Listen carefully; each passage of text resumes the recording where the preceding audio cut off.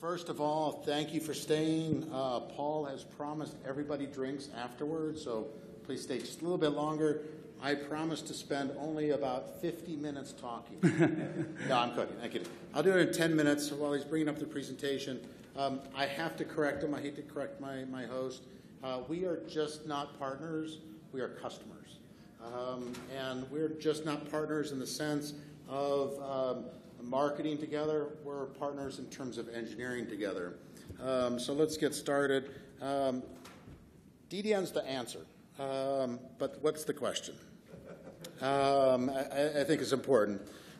First of all, some of you care about AI, right? Raise your hand. Just make sure you're awake, okay?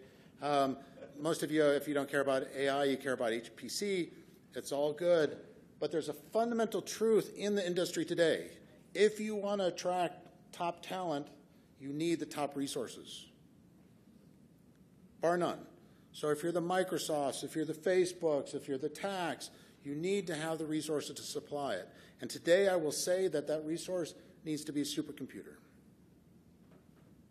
And why is that? So I'm going to talk mostly about AI, but we can also talk about HPC because there are similar problems. Fundamentally, the data is growing at exponential rate. Some will say 160 zettabytes by 2025. Could be more, could be less, lots of data. AI research is exploding. Again, exponential. Complexity of models is increasing. So sometimes we talk about Moore's Law, doubling transistors every 2 years. It turns out that the model complexity is doubling every 3 months. Think about it. The model complexity, which means you need more data, you need more compute. But if your GPUs and your CPUs aren't increasing at every 3 months, what does that mean? It means your systems get bigger if you want to solve the problems. So NVIDIA loves to solve problems. Been doing it for a while. We built the DGX SuperPOD. Some people called it the Circe supercomputer. Not too long ago, it was the number 22 supercomputer, 96-node system. It was the top commercially commodity-based supercomputer in the world. But it had some fundamental essential components to it. To be able to build a supercomputer in a way that can be used, it had to have good compute, DGX-2s. It had to have good networking, Mellanox. And it needed to have great storage, of which DDN is a superb solution for that case. And it needed to have good software. So the SuperPOD 96 DGX-2s, 192 petaflops, terabit of data bandwidth, lots of I/O. I/O is essential because to be able to drive the more complex models, you need more data. But you know what? That's not enough. We need more. I'll come to that in a second. DGX-2, you've seen it, very important, has up to 10 Mellanox interfaces. It's a very important number. And by the way, people taking pictures, we'll make it available. We'll send it out so you can see it. So the SuperPOD basically is a lot of DGXs. In this scenario where you're saying 64, has InfiniBand infrastructure, both for the compute, so inter-GPU communication, and for the storage. But you see there's a question mark on the storage. What's the answer? DDN. Paul, you got to say that louder. DDN. DDN, of course. DDN is a superb choice. Skip that. So not only were we the top 22 supercomputer in the world, we also world record ML-perf numbers for inference, or for training, and then most recently inference. But you know what? NVIDIA fundamentally loves to build ecosystems. We love to build foundations on which everybody else can build a solution. So we love to share information. So early on, we worked with DDN on the DDN A3i, which is basically a reference architecture. You talk about small scale, a few DGXs, plus some storage. But I know Paul, I know Jensen, they love to go big. So we took the supercomputer, the SuperPOD, and said, you know what, let's break DDN. Did we break DDN? No. Well, we did a little bit. We did a little bit, but that's important because what it told us is we could work with DDN and solve problems. We could take those issues that we ran into because we're pushing storage performance, I/O performance to record levels. We're changing the equations. We're creating an environment in which all flash storage is supercritical. We're driving up the requirements for I/O. So we said, hey, let's take their systems. Let's plug it into our supercomputer. Let's beat it up. Let's break it a little bit, just a little bit. Let's fix it. Let's create a better solution. A better solution. But you know what? It's good we're late on this call or on this presentation, because Jensen, who presented, by the way, go watch his recording of his presentation, talked about something new that will transform the industry.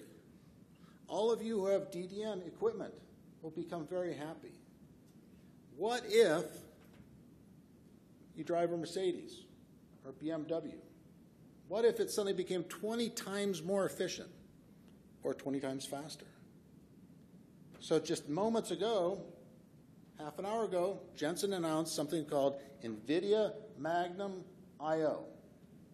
What is NVIDIA Magnum I/O? It is a partnership with DDN and other companies, Mellanox, to accelerate I/O. Because we talked about, you know, we have big, really big models that need lots of data. We have GPUs that are starving because we can't get the I/O.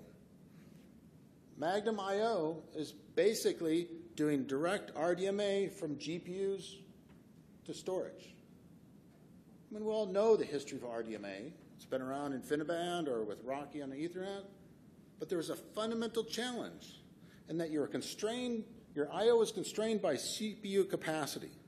So if you have workloads that needed both CPU and GPUs, and you had lots of I/O, you would run into a problem. CPUs would go away. So you couldn't feed the GPUs. Magnum I/O accelerates I/O to wire speed. So remember earlier I said, hey, you know, at 8 to 10 network cards, InfiniBand or Ethernet cards on a DGX2, think about wire speed. Suddenly you're going from, I mean, traditional, maybe 7 gigabytes per second per interface to wire speed. 80 gigabytes for DGX2 or more, read-write. Eliminating the bottleneck on the CPU so you can get the performance and be able to execute on that performance, use your resource, take the DDN hardware that you have today, and immediately get better performance. We are working very diligently, and unfortunately Jensen didn't announce some things that will be announced later this week, but will that show the value of collaborating and doing engineering. And if you want, we've got a couple documents. We've got the base SuperPOD document. We also talk about the testing that we've done. I'm a valuable resource if you want to reach out to me, darrinj@nvidia.com. And we can look at how to solve your problems where GPUs are critical. It doesn't have to be DGX2. It can be IBM, it can be Dell, it can be HPE. We work with it all.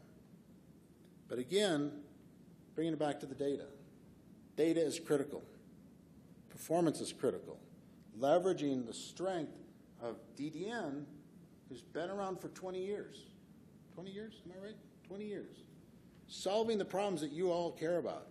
Working with industry leaders, such as Mellanox on networking, NVIDIA on GPUs, to create better together solutions that accelerate your performance. And you know what? That's it. I told you it'd be quick. Get her done. Paul will buy you drinks.